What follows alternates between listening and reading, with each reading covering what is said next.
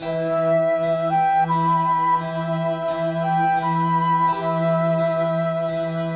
heart is not proud, O Lord.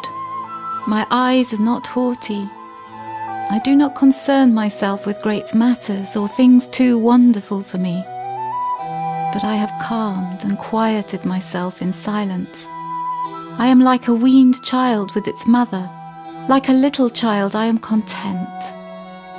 Israel, put your hope in the Lord, both now and forevermore.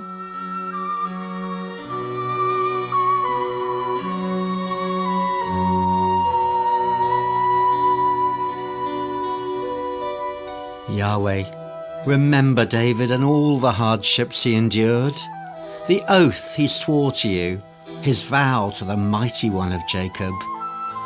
I will not enter tent or house, will not climb into bed, will not allow myself to sleep, not even to close my eyes, till I've found a place for Yahweh, a dwelling for the mighty one of Jacob.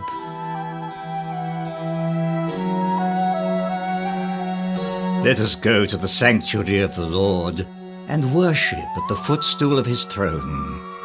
Go up, Yahweh, to your resting place, along with the ark that is the symbol of your strength. May your priests be robed in godliness, your loyal and faithful servants shout for joy. For the sake of your servant David, do not reject your anointed.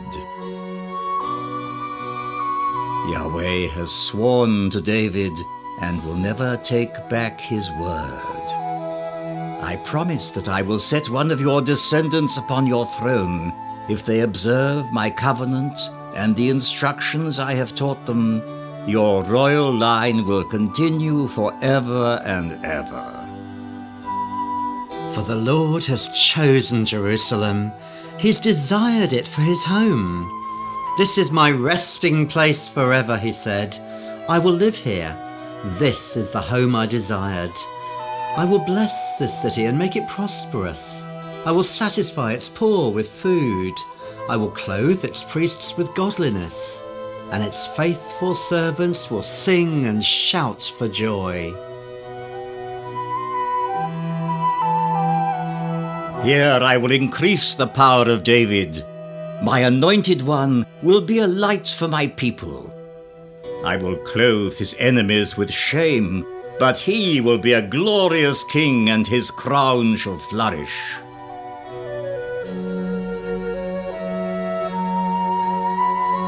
How wonderful and pleasant it is when brothers live together in harmony. For harmony is as precious as the anointing oil that was poured over Aaron's head, that ran down his beard and onto the border of his robe.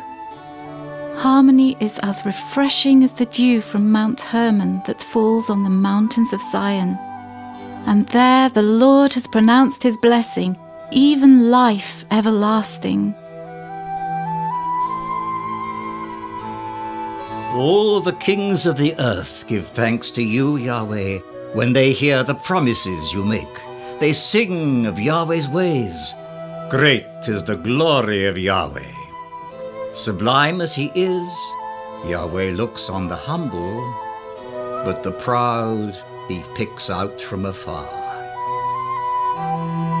Though I'm surrounded by troubles, you will protect me from the anger of my enemies, to their fury. You stretch out your hand, and the power of your right hand saves me.